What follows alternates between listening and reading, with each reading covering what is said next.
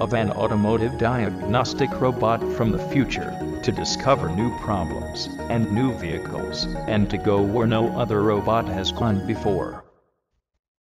Robotech was called into a shop for a complaint of no power window operation on a 2003 Pontiac Bonneville. They had already checked the power and ground feeds of the driver door master switch and everything seemed fine.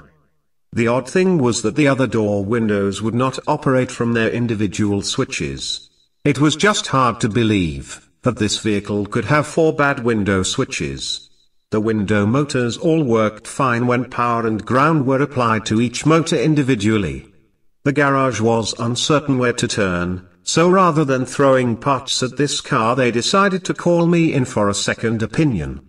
When I arrived at the shop, I verified the complaint by trying each power window switch, and nothing responded.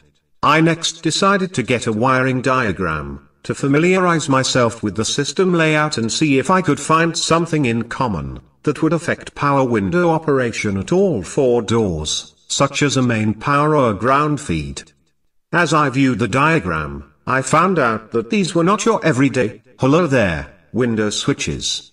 Instead, they were all separate door control modules.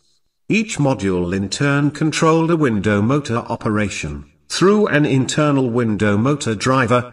Operating the window switch only created a high or low signal to command the window up or down. The switch no longer had to transmit a power or ground feed to the window motor directly, which made for less wear and tear on the switch contacts due to low current. The ground feeds for each door module were at different locations, so it was hard to believe that the system had 4 open grounds. The rear door modules shared the same low-current battery feeds, but the front door modules had 2 other separate low-current battery feeds. Here too nothing seemed common to all 4 door modules. Looking a little closer at the diagram, I could see that all 4 modules did share the same high current feed from a 30-amp circuit breaker, so this was the first place I wanted to look. I used my test light and checked each door module for high current battery feed, and they all seemed to be okay. The tech said that all the wiring checked okay, and it did, but I still had to see for my robotic self because you just never know. I discovered that the driver door module had the ability to communicate with a scan tool, by looking at a data communication wiring diagram, which showed all the onboard controllers on the serial data network linked to the scanner or DLC connector.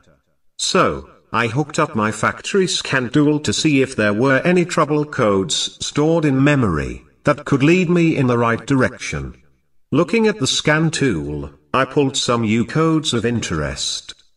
The codes U1161, U1162, and U1163 all pertained to the driver's door module's inability to talk to the other 3 door modules.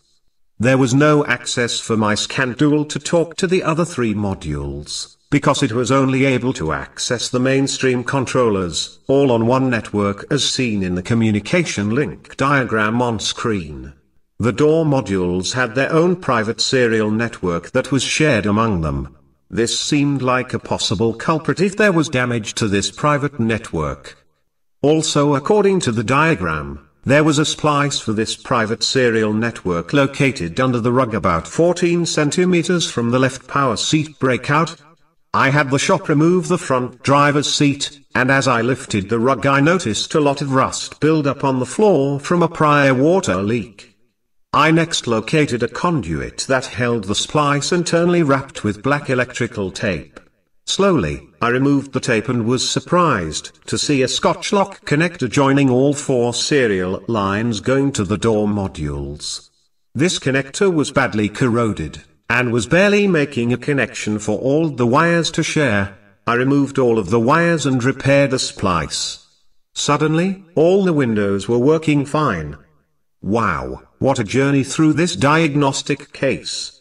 A serial communication wire was the culprit. So, now the recap on this whole scenario. I discovered that the door modules were on a private network with each other, and even though they had their own power and ground feeds and switch signals, They all refused to operate when they were unable to communicate with one another. It was a default built into the system. What was amazing to me was why any manufacturer would use a Scotch lock to connect these wires inside a harness running along a floorboard. Wouldn't it have been better to use a solder joint, located in a higher area not so susceptible to water damage? But, then again, who am I to second-guess the engineers? There's always the possibility that this was a field repair done by another shop. I hope this story has enlightened you to better understand how a network, whether large or small, needs to be in proper order, or things may not work the way they were intended to. Just doing a simple power or ground check at a component does not always validate system integrity. Parts changes, beware. This robot will now power down for a recharge. Will I dream? I don't know. See you next time.